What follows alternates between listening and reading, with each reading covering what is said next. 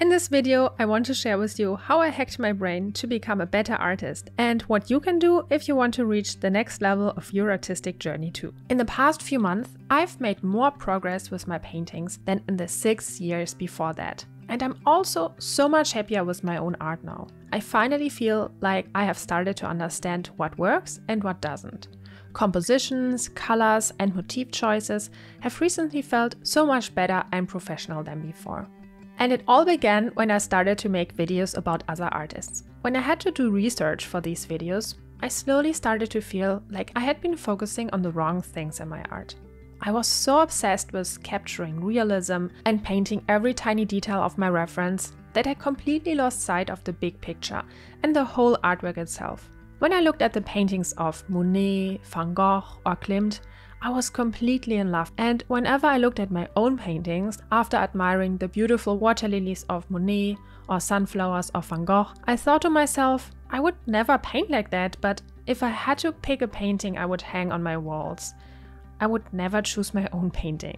I looked at my art and I felt that it had nothing of the qualities I admired so much in the art of those painters. While looking at Van Gogh, Monet or Klimt's paintings, I marveled at the rich color palettes, the bold brushstrokes and abstractions. I began to see impressionist and abstract art with new eyes, and in a way I never had before. When I researched Egyptian art and collaborated with Dr. Colleen Darnell last year, it brought me even more in contact with art I didn't pay much attention to before. Ancient Egyptian and impressionistic art have qualities that I couldn't find in realistic art. They have rich variation of texture and patterns, simplifications of shapes, a juxtaposition of contrasting colors, and they play with realistic and almost childlike naive elements. Unconsciously, I learned to appreciate these qualities and wanted to create them in my own art. The well-balanced color palette of Monet, for example, combined with the strangely shaped figures in Klimt's paintings and ancient Egyptian wall art, opened my eyes to an entirely new world of experiencing art. For the painting you can see in this video, I actually already applied some of the new techniques I learned. I also share those in detail with my students over on Patreon. And if you want to become part of this creative journey and learn how to improve your own art, you can do that by joining me on Patreon, where I offer over 100 step-by-step tutorials and full painting process videos, like the 4-hour-long unedited painting process of this artwork, including reference, material list, and sketch to print out. My videos are suitable for all skill levels, from total beginner to advanced artists. And on my new painting blog on my website, you can learn more info about specific tutorials. Just follow the link in the video description to learn more. Now, after finally seeing these characteristics I hadn't seen before, I suddenly started to recognize them in other artists' works as well. My husband, for example, who is a magnificent painter, incorporated abstract elements in his art for years. And now I could finally understand their qualities, and I began to include new elements to my paintings that I didn't do before. I started to look at things differently, and whenever I saw something that I liked, I didn't just leave it at that. Instead, I tried to understand why I liked it so much, so that I could finally like my own art as much as the art that other people create. So I began making some more or less radical changes to my art. One of the first things I implemented was to include a variety of patterns and textures in my paintings. Before, I just wanted to have everything painted exactly as it looked on my reference, and I would fill an area just in one color. But now, I think about which texture or pattern would make my painting look better. And often it's everything but realism. A great book that helped me in this process is The Art of Drew Struzan, who created the greatest movie posters for Star Wars or Harry Potter back in the day with traditional media. His techniques are a complex mixture of patterns, textures, and photorealism. I recently began to take his art book to guide me in finding ideas for solving problems in my art. For the Gustav Klimt-inspired artwork of this video, for example, I actually took inspiration from his cross-hatching technique, and for another painting, I applied his splattering paint technique. Now, all of these improvements happened gradually to me. Some were conscious, like when I used a book to help me, but others were entirely unconscious, like being impressed by old masters and wanting to recreate what I admired. It wasn't that I wanted to paint more abstract. In fact, I find it very difficult to find the right balance in an artwork between abstraction and realism. But it kind of just happened. It felt to me as if I had reached a new level. Another thing that I do now is look at my painting and ask myself if I would hang it in my own home. If the answer is no, I still have to work on my piece or make an entirely different concept.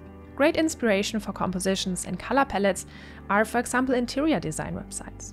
The next thing I do to help me tremendously actually is, before I even start thinking up a concept, is to research how other artists have solved this exact problem. There are thousands of paintings from the past hundreds of years that I can take inspiration from, as well as from contemporary artists. For example, if I want to include, let's say, animals in my paintings, I would look up how other artists do it first, before I do it myself. You don't have to invent everything yourself. Not everyone is a genius, and I'm definitely not one of those. So I rather learn from people who can do it better than me. And another thing I do is that I don't just paint what I personally want to paint, but I also think of what other people would like to have in their homes. I know it's not the thing that we are supposed to do. We are supposed to paint what we like and what has meaning to us. But sometimes they're just overlapping things. So you can paint something that you personally want, but that also other people would like to hang on their walls. So I like not to think only of myself, but I also take the tastes of other people into consideration, if that makes sense to you. And if you want to do the same and improve your art, I recommend doing the following things. Imagine you want to decorate your home. Which artist would you choose? If you can't come up with any artist, you need to broaden your horizon first by looking at many different kinds of art. The old masters are always a great source of inspiration, but you can also just go to the bookstore and look at art that inspire you, or simply go on Pinterest. Whenever you find art that you would hang in your home, but it looks different from what you would paint, download the picture, take notes, and analyze what these artworks make unique. You can even print your inspiration out and hang them in your studio space to get inspired by it every day. The next step is to apply these techniques in your art and make them work with your style. You can start making small changes like switching to a larger brush to make bolder brush strokes, or taking inspiration from a color palette to improve your own color palette. You can also set a time limit to avoid overpainting your art. Van Gogh, for example, only painted a few hours on his artworks, which make them look super fresh. He painted with wild, ferocious movements, which one can actually see in the art itself. Knowing that can help you be more experimental in your painting process. Monet created numerous studies of the same object in different lighting conditions to understand the interplay of colors. Klimt studied Japanese woodblock prints and kimono patterns to incorporate them into his paintings.